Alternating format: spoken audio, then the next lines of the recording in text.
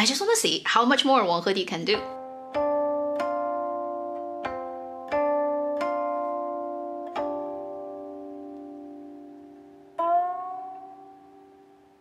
Hello, you're watching Avenue X, where a junkie on good storytelling shares her thoughts, knowledge, and occasional weird ideas on stories and how they're told. 苍兰诀, Love Between Fairy and Devil, is a 36-episode web drama that's being aired on the platform iQIYI right now. The drama is directed by the director of, a couple of years ago, a very popular drama, and I'm still waiting for the second season, 大宋少年志, Young Blood. The drama is based on a novel written by 九路飞香, who is the same author of another IP, 与凤行, that is being made right now with Zhao Liying and Lin Gengxin leading it, Legend of Shen Li. It was first published as a book back in 2015. As for the drama itself, it is produced by iQIYI plus a company called 恒星引力. Its previous better-known productions include We Are All Alone and 从前有座灵剑山. This project was greenlighted quite a long time ago at the end of 2020, and they didn't go into production until Valentine's Day last year and wrapped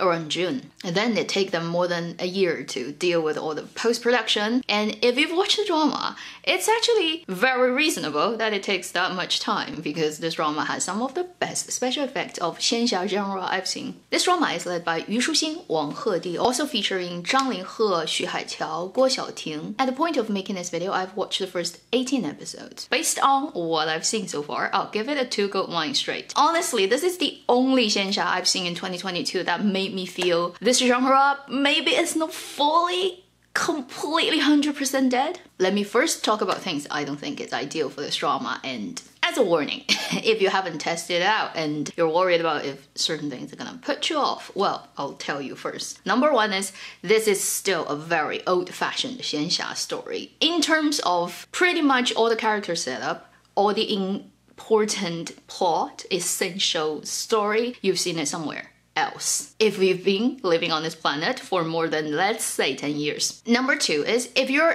looking for some groundbreaking aesthetics and design concepts, although I will also put design concept of this drama on the positive end, I would also say it still hasn't jumped out of the kind of standard, almost worked into a system aesthetics of how you portray fantasy world in Chinese dramas. The third thing that may put some people off but wouldn't affect everybody, and most people probably don't care about, is our male lead and a couple of other important characters are still dubbed, because Wang Hedi, his own Mandarin isn't gonna work for a proper drama. He's full-on Chongqing accent.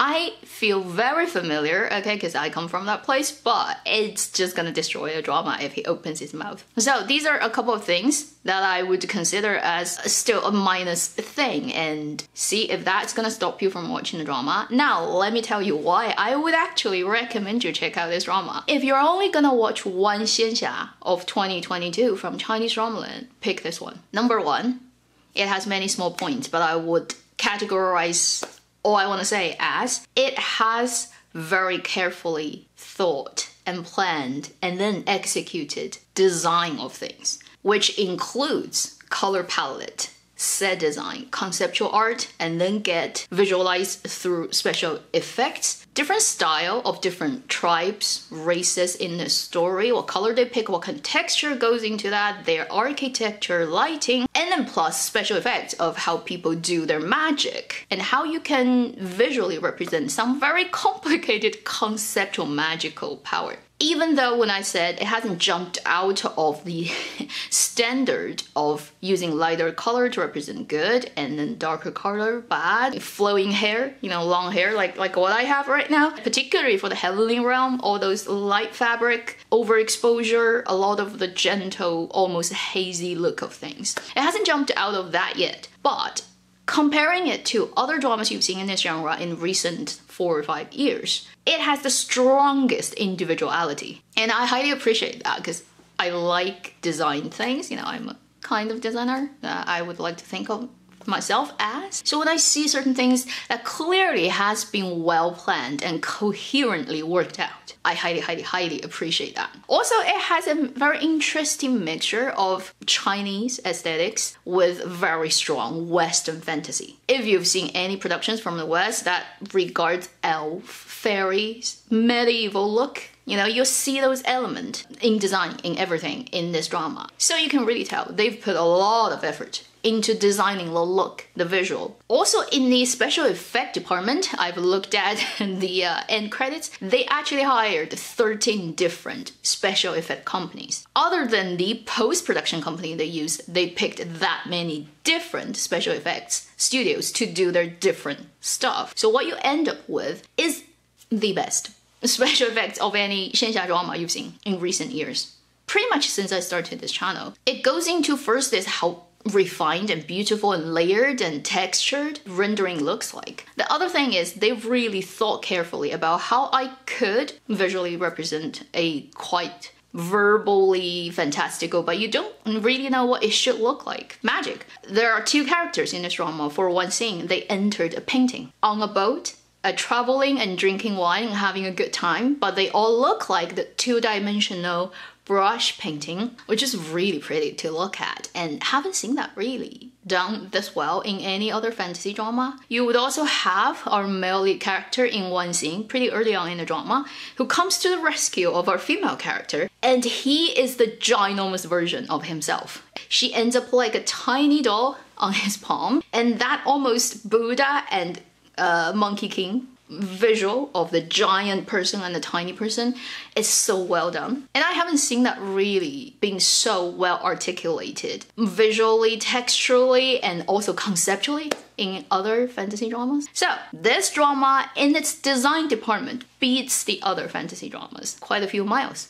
Money. Okay, you can smell money, and you know they've put the budget in the right place for the story, thankfully. The second positive point is, unlike some other dramas I've ranted about in this genre, even though its story is quite simple, it doesn't have very complicated high concept, its worldview is coherent. All the characters, whether they're very important or very marginal, whichever side they're on and whatever their personal motives are, they all fit into this worldview. Things link and make sense. And you don't know how difficult it is to have that in fantasy dramas these days. I'm more than thankful to the logically coherent worldview and character motivations that I can watch this drama without feeling I'm being insulted intellectually. Third point, definitely have to emphasize, and probably is the most important reason, and I think for a lot of people who have, as I observed, fallen in love with this drama, is great casting choice and actually very good performance. Let's talk about a couple of important roles and their actors and actresses. Yu Shuxing, female lead.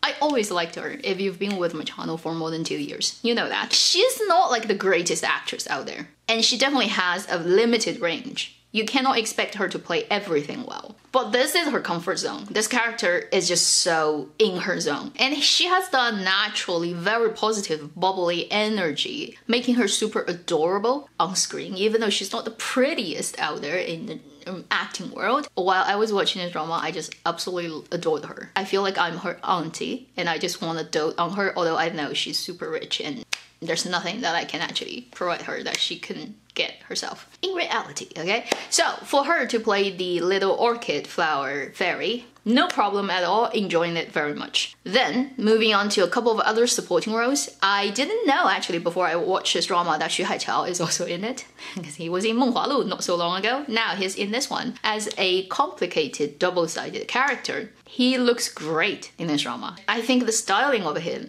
in this drama beats pretty much every other thing he's been in. And then he also has quite a few very emotional, intense, extreme close-up scenes, and he did it so well. Very impressive. Zhang Linghe, he is the Hua Cheng actor of the drama version of Tianguan Zifu that we do not know if we are ever gonna get to see. And he's been in a couple of other period dramas previously. I've watched some of it. I have to confess, I haven't really been very impressed by his acting previously. I just know he's a really good looking guy. Okay, I have eyes, I can tell. In this drama, his styling, his character, it's just very, very good. And he's actually a very lovely male second character. Although in contrast to the male lead, he's the weaker one, everything considered. He's not the typically soft, mushy guy who with all those responsibilities and his rankings in his way cannot pursue the female lead bravely. The classic 夜华, almost like a male lead in a lot of fantasy dramas, he has the better version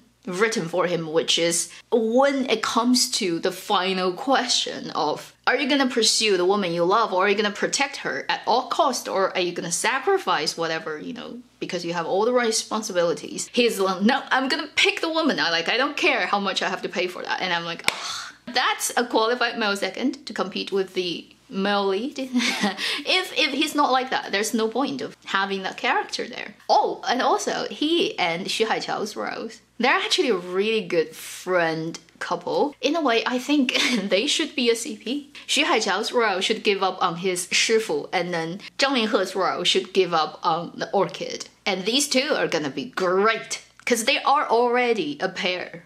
They've lived with each other for tens of thousands of years and in love with each other for real. Like, they would sacrifice a lot of things for each other. So, like, might as well just... you're heavenly.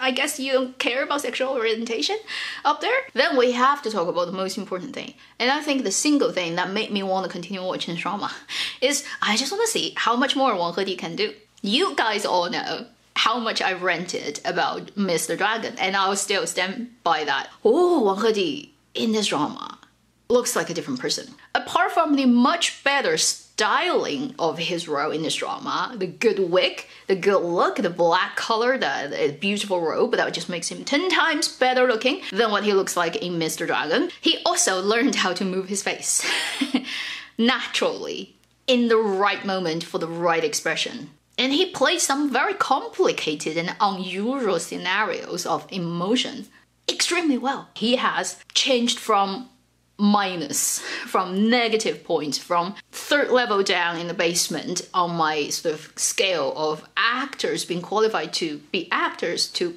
he's on the positive end. Quantum leap of acting. He plays this almost classical 霸道总裁 bad guy male lead who is literally the strongest person in existence. So he can go out and do whatever he likes and nobody can stop him. But the story would have it that he gets this weird body swapping and then tie with the female lead, and then the female lead can order him to do things that he cannot refuse because of a magic spell. They also had the spell of shared experience and feelings. Whatever the female lead feels, he can feel the same thing. You can see this setup is so typical for a Xian drama male lead, where he's made to be this super strong person who can just do anything he likes, but only the female lead is his weakness because he literally cannot destroy her. But it just happens to suit Wang Hedi so well. And he manages to play some of the key moments of this drama just as audiences would want for a male lead of this setup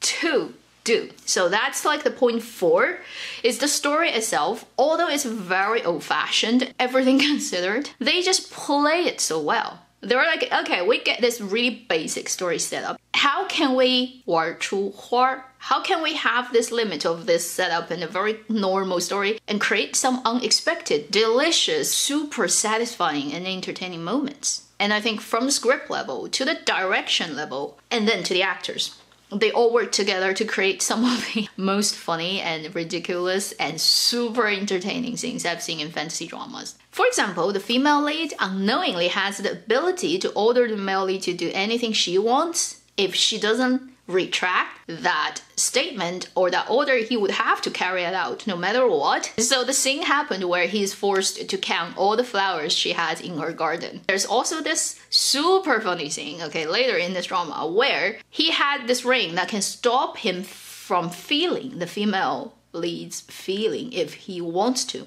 But he took it off for something he did the night before and he forgot to put the ring back on. The next day, he's working properly as the ruler of his realm, having very serious conversation with his subjects about big political issues. And the female lead somewhere else is just being very happy, laughing and smiling like an idiot.